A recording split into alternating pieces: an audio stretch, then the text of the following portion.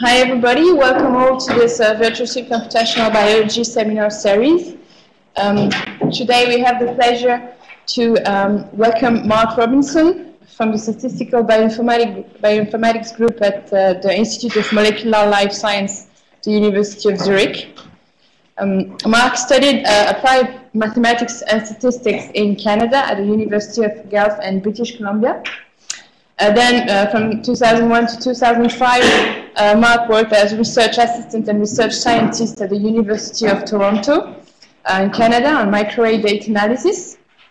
Mark completed his PhD in bioinformatics and biostatistics in 2008 at the University of Melbourne in Australia, working on methods for the analysis of GCMS-based metabolomics data. He has also during that time been involved on different other projects, such as comparison of Affymetrix platforms, differential expression for count data, and normalization of RNA-seq data. From 2008 to 2011, he worked as a postdoctoral research officer in cancer epigenetics at the Garvan Institute and at the Walter and Eliza Hall Institute. He then moved to Europe and set up his own group as an assistant professor at the University of Zurich, and is also a group leader at the SIB, Swiss Institute of Bioinformatics. His groups develop statistical methods and software tools for interpreting high-throughput sequencing and other genomic technologies in areas such as genome sequencing, gene expression and regulation, as well as analysis of epigenomes. So today, Mark will share with us his work on modern RNA-seq differential expression analysis. Mark, thank you again for accepting this invitation, and the floor is yours. Thank you, and thanks for having me, and thanks, Diana, for the invitation to come, and also for the introduction.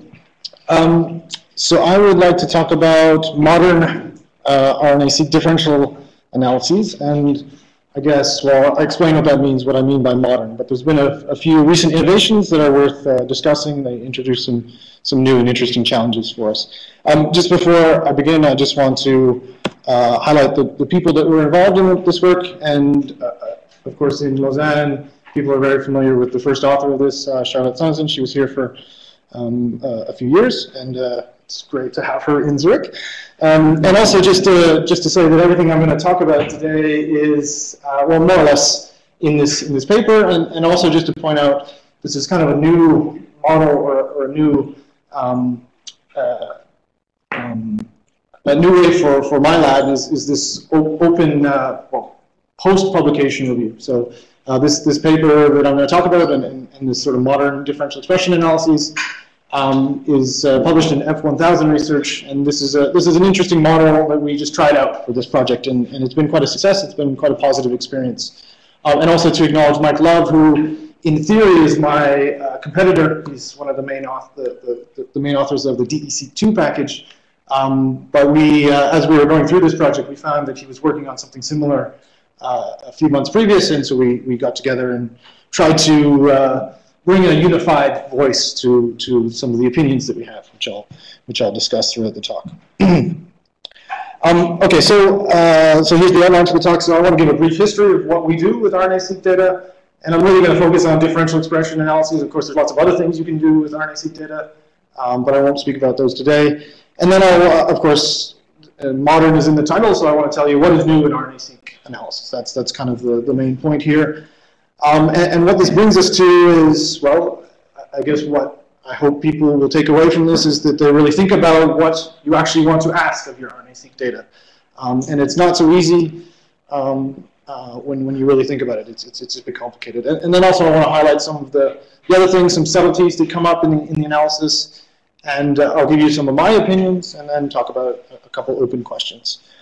And so just to motivate this, and I don't want you to think that my research program is motivated by social media, but this was an interesting blog post that came about late last year, and it caught our attention because it's kind of a shock and awe title, but it's also something that we've been thinking about and studying in our lab. And so I guess what I hope to answer or show to you today is that we're not really doing anything wrong. There's not There's not a major crisis here, but there are some issues that are worth discussing and worth kind of teasing out. And of course, the story's not over. Even though RNA-seq has been around for quite a long time, there are still some open questions.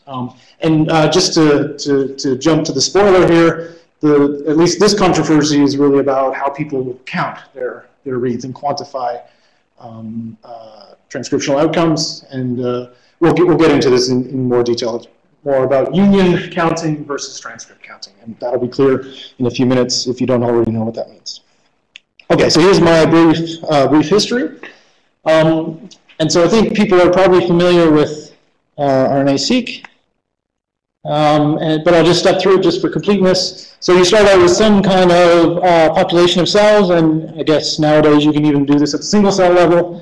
And then you need to make a few choices. I guess the two common choices are you select for poly A transcripts, or you deplete the ribosomal RNA. So you make one of those two choices depending on what you want to see, and then go through all the preparation steps, fragment into small pieces, reverse transcribe, add some adapters, and sequence on a very large scale. And this is where I guess we kind of take over.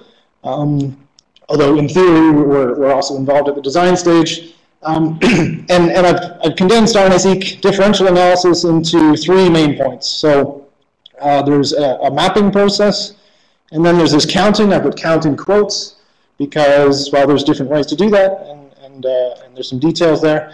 And then I guess my real area of research is in the statistical side, computing differential expression statistics. And that gets a little bit complicated because we're often working in very small samples. And so we want to do the best we can with very small numbers of experimental units. Typical is 3 replicates of one condition versus 3 replicates of another condition. And that's kind of a hard statistical inference problem, but we do what we can to improve on those. And also just to say briefly that, of course, RNA-seq is used for lots of other things. You can discover new transcripts or new isoforms of existing genes. You can do some analysis you can partition the reads that you see according to allele and look at allele-specific expression, and even look at RNA editing and various other things. So let's just jump right to the heart of the bioinformatics problems. And so this is where people start to disagree. And so there's various things here. So if you look at the mapping, I'll get into this all of these steps in a little more detail. You have maybe roughly 2 choices there. You can do full alignments, so take your reads and fully align them. Or there's this relatively new business of pseudo-alignment, and that is just simply 10 to 20 times faster, so that's quite an innovation at this stage of the game. But there's some caveats of both of these, and so we'll discuss a bit of those. I guess one of the main issues is counting. So there's really 2 distinct schools of thought here, and some bioinformaticians get quite energetic about expressing their views on this. And I must say that I guess I'm kind of a exon union counter, and I've now moved over to being a transcript counter. But I should say that most of that is because it's faster, not because it's necessarily mind-blowingly better. And I'll get into that a little bit later. And then, so statistics, I guess this is my main area of research. And so because the data are counts, it's a digital technology, you're counting things. Things like negative binomial or plus-on models are prominent here. And I'm not going to go into all the details of those, but there are various related statistical issues that come up. Okay, so let's talk about the first thing, and that's this mapping business. So on the left-hand side is, well, just a schematic of the cDNA that you sequence and the small reads that you get. And really the trick there is, I mean, people have been doing sequence alignments for decades, so there's not anything remarkably new here other than we want to do this on a very large scale. And so there's some advanced data structures that people use. And I must say that this is also not my area of research. I'm really a beneficiary of very good methods that are available to us in the public domain. And I guess the one main trick there is that you need to have an aligner that's gap aware, such that when you have a read that goes over an exon-exon junction, it properly maps that. And there's various ways of doing this. You can map to the transcriptome, map to the genome, and add some extra pieces to the genome and do it that way. There's lots of ways to do this, and this is kind of yeah, like I said, there's lots of nice tools available to you. So relatively new is this approach here, where everything's kind of shrunk into k-mers. So you take your original transcript catalog, assuming you have a transcript catalog, but for organisms like human, mice, Drosophila, they have very good catalogs. Take those the reference transcripts there, condense those into k-mers, and then also take the reads and condense those into k-mers, and then do all the matching on the k-mer scale. And the reason you want to do this is because it's a lot faster. And so just to give you a perspective of the speed, on the left-hand side here, we're talking, for some of the samples we have, it's probably an hour worth of compute time across a multi-core server. Whereas on the right here, just your average laptop would do about 10 minutes. So I mean, this is a pretty big innovation for 2014. And so I guess the main players there are the Sailfish tool, but also the same author has a tool called Salmon, and then Leo Pachter's lab has Callisto. So there's a few methods with this kind of ideology that are getting used. And so the main thing is that they're fast, and we'll talk a little bit later about their accuracy and so on. Okay, so here's where it gets controversial, and people get really excited about their particular method and so on. And so, so like I said, there's kind of two schools of thought here. And the first school of thought is the union counters, which is kind of the no-brains method. Just sum all the reads that you see as they land in different places on the gene. So it's kind of taking the union of all of the exons of the gene and count the reads that fall in those places. And then there's the transcript counters, where they try to basically come up with a model that allows you to basically portion off the reads. So just some of these examples here. On the left here, you've got some reads here. You've got two different transcripts of a given gene. These reads here, you don't actually know whether they come from the red transcript or from the blue transcript. But using an EM algorithm and a model for this, and you can model various features of the data, various biases and so on, you can basically portion off your reads and estimate what the transcripts are. And one of the main claims of the transcript counting approach versus the union counting approach is that, well, union counting is going to be bad in certain situations. And here's a couple of those situations. So for example, what you can see here is there's 10 total reads here and 10 total reads here. So if you were a union counter, you would say, okay, well, there's no difference. So it's just a log of 10 over 10. There's the log fold change is 0.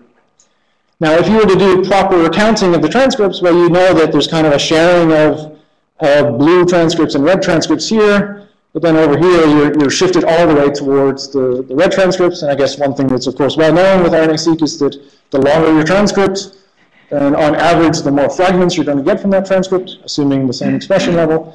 And so if you wanted to count the total output of this gene, you should do a proper counting of this. And so in this case, this is where the expression is actually more coming out of condition B than condition A after you account for the fact that the transcripts are different sizes. So the total output of the locus in condition B is higher than in condition A.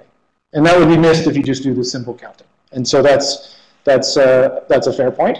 And the reverse also happens. So there's cases where, in this case, we have 10 reads here and 5 reads here. And so that says there's a log fold change, or there's a two-fold change if you just do naive counting. But in fact, if you count for the length of these transcripts, blue is a lot longer.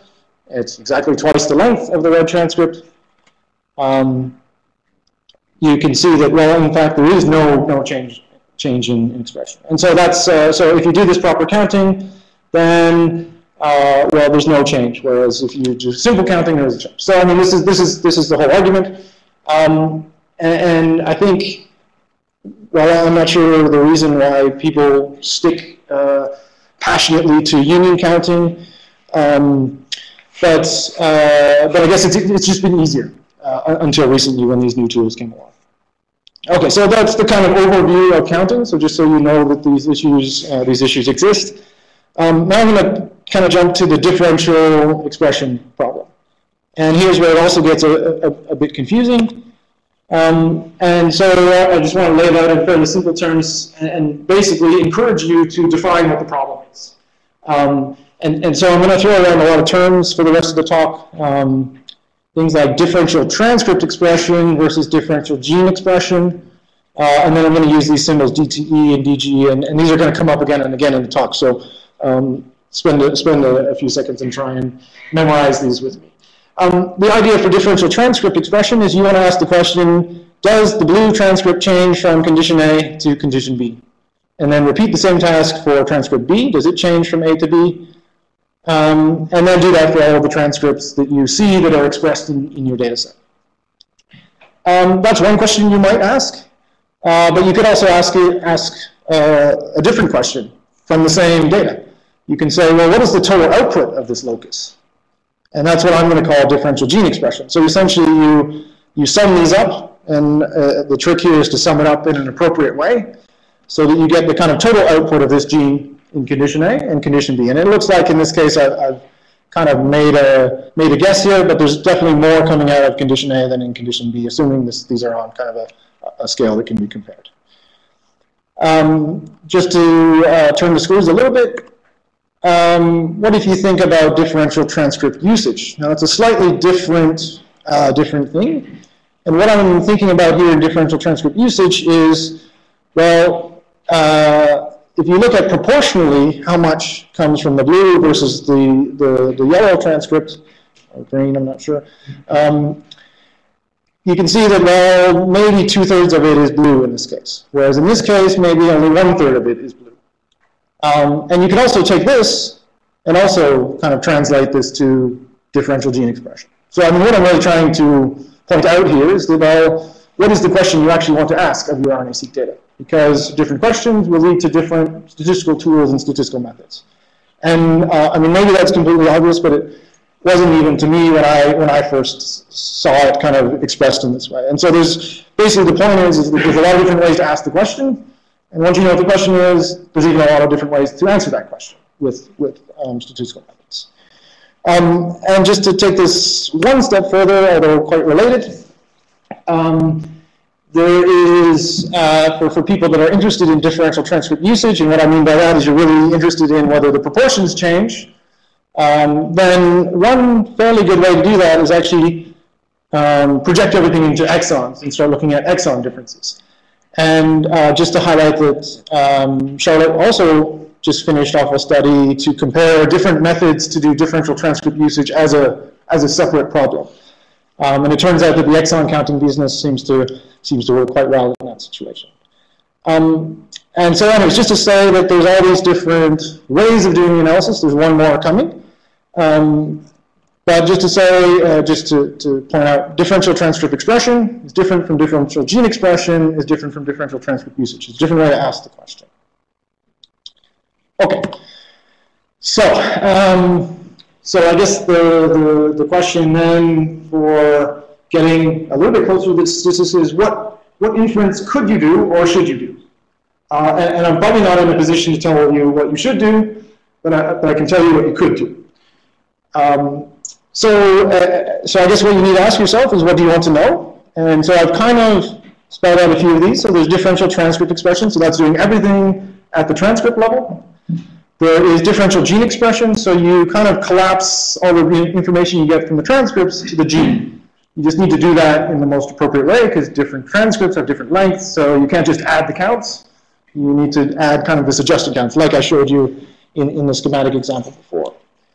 Another thing that we tried, didn't know how well it was going to work, is you can ask a slightly different question. So from your transcript level information, you can say, well, is there any transcript in this gene that is differentially expressed? And that's a slightly different question than asking, is every transcript different in this gene? And so what I'm talking about there is that's collapsing also to the gene, but collapsing it in a different way. That's more, I guess you could think there about collapsing transcript level p-values into a gene level p-value. And that's maybe a reasonable thing to do, depending on the question that you want to answer. And then differential transcript usage or differential exon usage. Now that's more about asking the questions, the transcript proportions change. And so if we come back to our schematic example before, I basically answered this question. Has the blue transcript changed from condition A to condition B? Yes, it has. It was here, and it was absent here. Has the red one changed? Yes, it was absent here. It was present here. have any of the transcripts changed? Well, yes, that's kind of a natural follow-on from this one. If there's a yes here, then there's a yes here. Has the overall expression changed? No, the overall expression has not changed because 10 reads for a long transcript is equal to 5 reads from a short transcript. So the overall outcome, the overall production of transcripts from this locus had not changed. And then have the proportions changed? Yes, well, it's 100 and 0 here, and it's a 0 and 100 there. Okay, so this is obviously a very easy example. In most situations, it's going to be a lot more difficult than this. There's going to be a lot more transcripts. There's going to be a lot more uncertainty in all of this. But anyways, that's kind of just spelling out what you could do. I'm going to later make a few recommendations about what you should do, but I may not really be in a position to tell you what you should do. Okay, so there's lots of subtleties here, in case you haven't noticed them or picked up on them. So I guess one of the main reasons people stick to union counting is that it's easy. One kind of quirk there is that if your transcript catalog is incomplete, you might question how well the estimation of transcript expression is. I don't show that later, but there are certain concerns. There's probably lots of cases where we don't know the full transcript catalog. So how well do all these transcript estimators work if you don't have a complete catalog? We can simulate a bit of that, and we did a bit in that study. On the flip side, I mean, basically, it's quite clear that transcript counting is the way to go. It's more accurate and it's more precise. But you can also imagine in very complicated genes, think about some MHC genes, you have hundreds of isoforms. Pretty hard to distinguish from reads which of those isoforms is really different. And so there's we'll come back to that a bit later. So there's kind of some trade-offs here, and so maybe it's worth thinking about what you actually want to do. Another thing is that there's more transcripts than genes. So what does that mean? That means that if you were to do testing at the transcript level versus the gene level, there's more statistical tests. There's definitely a higher multiple testing penalty problem, or testing penalty. And maybe that leads to lower sensitivity, but it's not clear. It also, again, depends the actual situation that you're looking for, whether that affects sensitivity or not.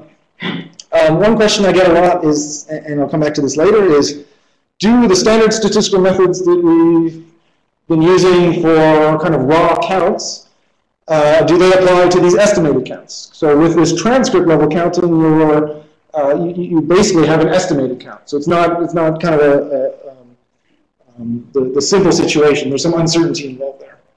And the short answer is it's yes, they do. But there's more to the story. And so here's getting to one of my arguments later. If a transcript changes, so say you were doing analysis and you were doing it at the transcript level, and one of your transcripts came up as differentially expressed. I polled many biologists on this, and they say when that happens, they probably want to look at the other transcripts within the gene. Because they want to know, is this transcript changing because the whole output of this gene is changing? So all the transcripts are going up. Or is it changing because it's switching from one isoform to another? And so I'll come back to that a bit later. And another thing is that this whole business, especially with the union counting versus transcript counting, how big of a deal is this? How big of a deal? And I mean, I guess there's a lot of exaggeration on social media. And I'll try to answer this problem a little bit. Does it matter in practice? And the spoiler here is that, well, not so much. But there are certain situations where it's worth thinking about. Okay, so in the paper that I presented at the beginning, we make some claims or made some claims. And so I'll just jump into all these claims. So we're going to start thinking about, well, maybe we should be thinking about our analyses at the gene level. Depends exactly on the situation. So I'm going to say the actual estimation problem is much easier at the gene level. So that's one argument I will make. I'll give you a little bit of evidence for the fact that the statistical engines work well, whether you do transcript level or gene level, even though there's raw or estimated counts. And I'll come back to this interpretation thing. I think it's a lot easier to interpret things at the gene level than at the transcript level. but I'm also welcome to hear other people's arguments. And then, yeah, the difference between union counting and transcript counting is mostly small. Okay, so first claim is this, and so what we did is we simulated some RNA-seq data, and the way that we like to simulate RNA-seq data is we take a real data set, get some empirical distributions of the distribution of abundances that we see, and kind of build that into our data set. And so what I'm plotting here is the estimated transcripts per million versus the truth, because in a simulation we know the truth. And so, I mean, basically, when you do this at the transcript level, there's a set of transcripts that are just really difficult to estimate. So there is some non-trivial amount of expression that we put into the data set, but the algorithms, in this case we're using Salmon, underestimate the expression. And I think this is just simply because these genes are really hard to estimate. It's not really a problem in Salmon, it's a problem in the information that's in the data. And so if we do something a little bit easier, and that is take the TPMs and then sum all the TPMs for the transcripts of a gene into a gene level summary, then things get a little bit nicer. So we still have a few genes that are hard to estimate, and we'll come back to those later. But this is a little bit better. And so if you want to, I mean, this maybe argues for the point that maybe you want to do things at the gene level because the estimation is easier. But it also argues for answering an easier problem. So this is better because it's easier. It's easier to get overall summarized gene level expression than it is transcript level. And on the right here is the devil. This is the union counting business. And well, it's actually not so bad, right? Highly expressed genes attract a lot of reads. Lowly expressed genes don't attract a lot of reads. So compared against the truth, union counting is not so bad. And you might even favor union counting in these cases where your catalog isn't complete, because if you have at least a transcript that gets most of the exons of a gene, then you're not going to go too far astray. I mean, there are situations where you will, but there's a lot of situations where you won't. Okay, so that's the first claim. Maybe we should just be doing things at the gene level because it's an easier problem. Now, of course, people in certain situations, and I'll come back to these later, we'll want to look at specific transcripts and whether they change.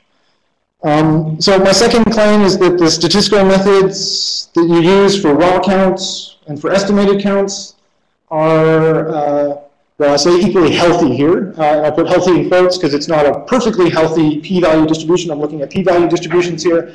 The 5 different panels are 5 different ways to do this counting.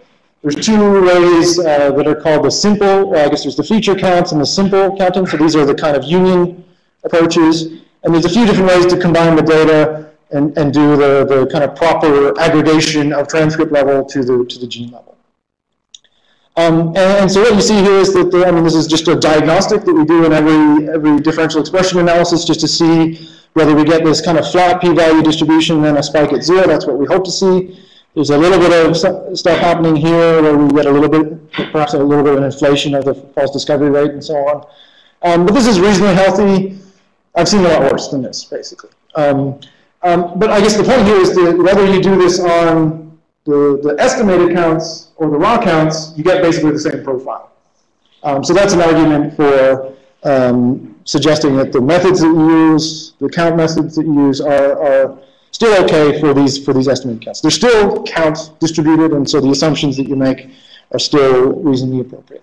The other diagnostic that we look at is dispersion mean plots. And well, we don't need to labor on too much about this, but just to say that regardless of how you summarize the data, you get sort of roughly similar profiles. And this is sort of this business of trying to moderate estimates in the data set to get slightly better inferences by sharing information. And so, you know, we use this as just a diagnostic, and it's not so different across the different types of counting. Okay, so let's come back to this again. One thing I want to point out again is this little business here of taking your differential transcript expression, but then reporting the results at the gene level. So just be careful of the question that we're asking here. You're asking whether any transcript in a gene is differential. Now, one result from the paper is this, and these are plots that we look at a lot, and what you see here is on the y-axis is the sensitivity, or the power, the true positive rate, and here is the false discovery rate. And what a statistician wants you is to control the false discoveries, so you want to keep to the left side, but then you want to be high. And so these three dots here that you see, these three open circles, are three different cutoffs of the false discovery rate, and then the dot is actually pointed at the actual false discovery rate. So for example, this one here I know corresponds to the third cutoff, so I'm setting a 10% false discovery rate. In this particular example, I'm getting a 12% actual false discovery rate. So we want to keep things to the left, but keep things to the top. And what I'm comparing here is a gene level analysis versus a transcript level analysis. And so there's some statistical advantage to doing things at the gene level, but also keep in mind that what you're doing is you're answering an easier problem again. So it's more powerful to answer an easier question than to answer things at the transcript level. And that's part of our argument. And so these are the two questions we're answering. Yeah. Okay, and so I want to, I guess, make the argument for which you might choose, which might be more informative to you. And I want to make the argument that, to me, it's better to answer two clear questions than one broad question. And what I mean by that is that when you are doing differential transcript expression, you're just saying, does any transcript change? Whereas to me, it's a lot clearer if you focus on gene as a unit and answer more specific questions about that gene. Does that gene overall change in its abundance? Does that gene, do the isoforms within that gene switch? And not everyone's on board with this, and I accept that. But this is my thinking. That it's easier to answer two precise questions than one broad question. Now, the counter argument to this is that there's, of course, some situations where you specifically want to do specific transcript level differential expression analyses. This is a paper about a very specific isoform in prostate cancer that's very predictive of response to treatment to this. And this was made a little bit of a splash. It was published late 2014. But basically, the presence or absence of this AR7 very specific isoform in prostate cancer is very predictive of whether that isoform is, or whether the patients respond to a treatment. And so this would be a very good example of where you'd want to do a very specific analysis on those particular variants. I'd still question whether you want to do this on a genome-wide scale. But anyways, there are cases where you definitely want to do this. Okay, so for my last claim, I need to tell you a little bit about our simulation because we basically made it as extreme as possible to kind of really tease out where this union counting versus transcript counting is really causing an effect. And so what we did is we took chromosome 1 just to make it a little bit smaller. We chose our very typical condition that we see, 2 experimental conditions, each with 3 biological replicates. That's like the most popular experiment that we get to analyze. And so I mean, as we do with the simulations, we put in truly differential things. And what I mean by things is sometimes we put in overall differential expression. So we take all the transcripts and increase their log-fold change. Or we do it such that the isoform proportions change, but the total output is kept at 0. Or we just randomly select transcripts and put them in as differential. And so this is essentially where we can now tease apart where the union counting versus the transcript counting really makes a difference, and it's pretty clear. And so again, same sorts of plots here, true positive rate versus the achieved false discovery rate. And what you see is that the methods break into 2 groups. So the 2 lines that are here are the 2 what you call simple counting methods, the union counting. Whereas the 3 methods here, and the differences here in these 3 different methods are just slightly different ways to take the transcript level information and put it into the inference machinery. And so essentially the union counting, this is where it goes wrong. It's not very good. The performance is really degraded. But when you really look at it, it's really due to differential usage. So the plots on the right here are this, but split according to the truth, whether you have differential transcript usage or not. And basically, if you have no differential transcript usage, then all of these methods are pretty similar. There's a few that kind of fall out a little bit. But there's several here that are basically indiscernible. Whereas the ones that you do have the differential isoform usage, the proper counting, you're in pretty good shape there. You're getting, well, decent enough power. You're controlling your false discovery rates. Whereas here, the union counting, you just really massively throw out your false discovery rate. So I mean, this is, I guess what partially motivated the switch to transcript counting, but I should also say that a lot of it was due to the fact that these things just run a lot faster. Just to follow this on, one thing you could do, and you can do this for any data set, is calculate, say you've got this simple situation where you've got two different experimental conditions. You can calculate a log fold change with the simple counting, the kind of union-based counting, and you can calculate a log fold change by kind of properly adding that up, the transcript expression to the gene level, and doing a log fold change there. And so we did this for our data set, and that's up here in the top panel, that's SIM2. And you can see the differential transcript usage is in red, and the rest are in blue. Of course, we don't know what's truly differential transcript usage in the real data sets. We only know it for the simulation data set.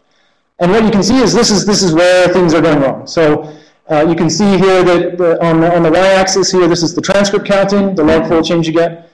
And there's a bunch of log fold changes here that are basically zero, because remember in our simulation, we put in no overall change in expression, but we put in change of the isoforms.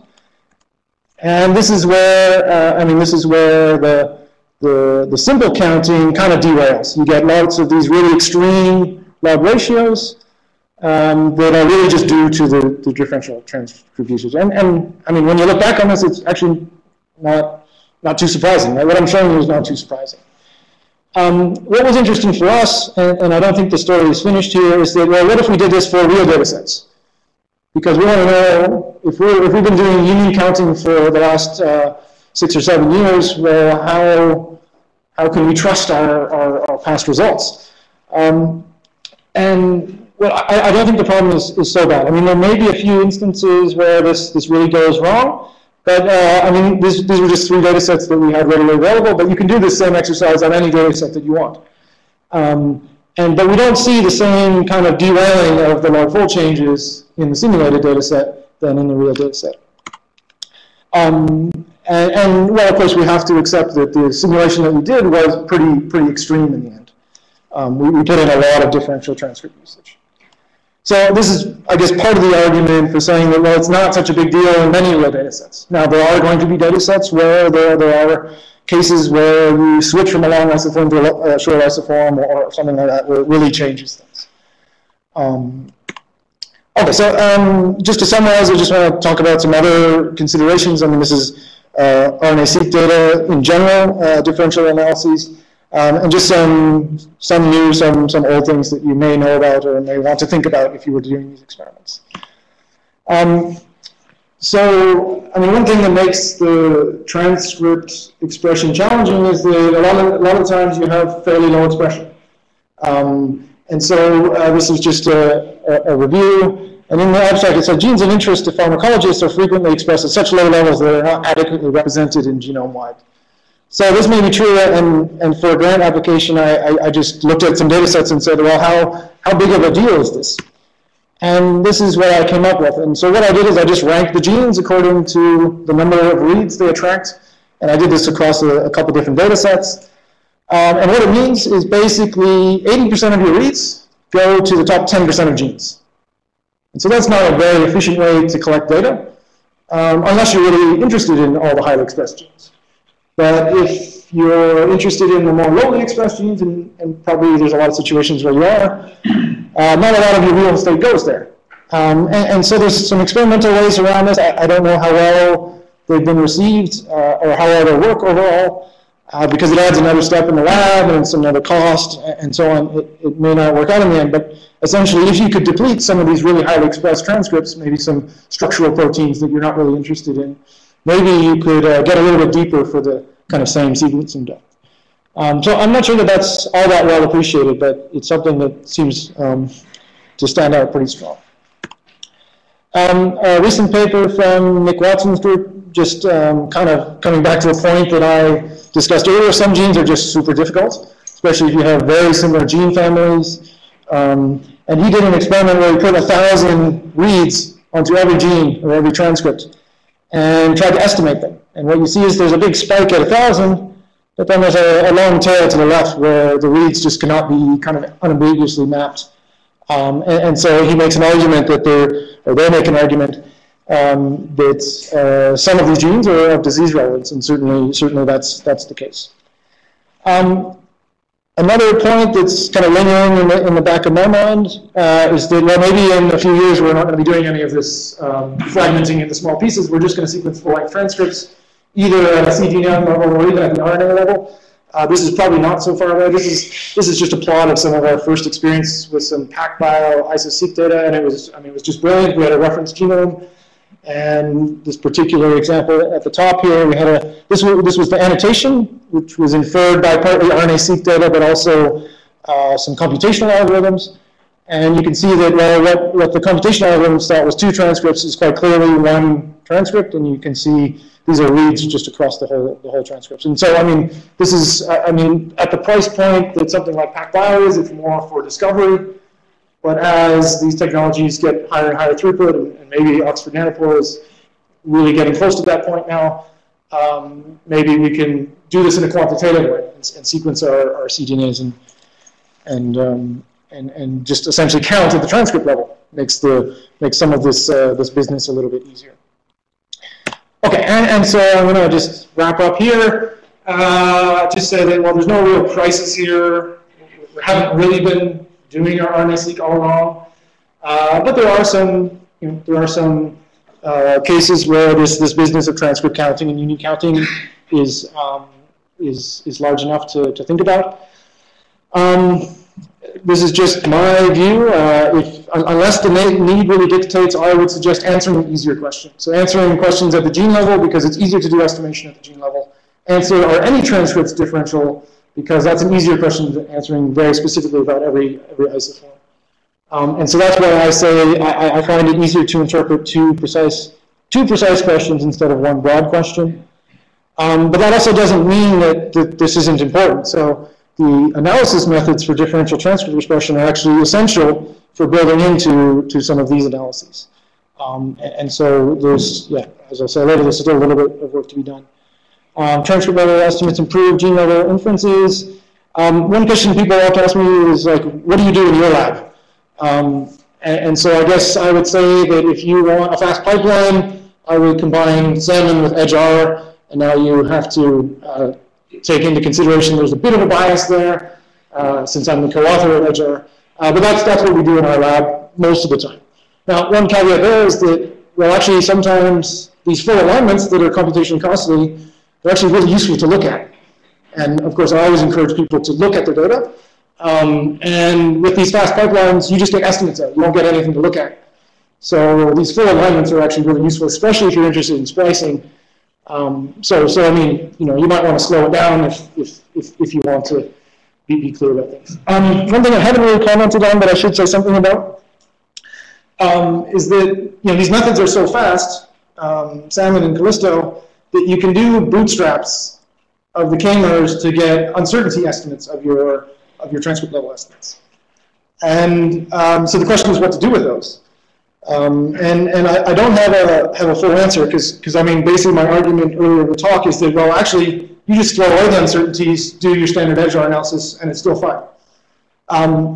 And the reason I think that it's still fine is that most of the genes are actually really fairly easy to estimate. So there's not so much uncertainty. It's a very small proportion of the genes that are a bit more uncertain to estimate. But of course, you should think about, or I mean, me from a method side, we should think about propagating those uncertainties into the differential expression calculation. And we're working on this. I'm sure lots of other people are working on this, and we think we have kind of a good approach to make use of the bootstraps. I'm not going to tell you about it today, but there's more to come there. And of course, we're not the only ones working on this. Okay, I already mentioned this point. The full alignments are useful. Last thing is that there's, as part of this collaboration with Mike Love, we created, when I say we, I mean Mike Love created the TX import package. Now this TX import is the bridge between the estimators, the transcript level estimators, so SEM and Callisto, RSEM, all these estimators, and the other layer, which is the statistical layer, which is DSeq2 and EDGAR, or Lima. So just to let you know that that exists, and I think it was just last week, it's now available in the developed version of Bioconductor. Okay, so I will end there, and thank, of course, Charlotte Sonnesen, who did the majority of the work here, also Mike Love. And then there's lots of other people in my group that are kind of related in this project, Chaudet, Gosia, and Lucas, that are involved quite heavily in RNA-seq data. And of course, the Agile development team, which is Gordon and Yunshin in Melbourne, and Davis, who's in Cambridge now, and then also thank the funding agencies for supporting these people in these projects. And thank you for listening.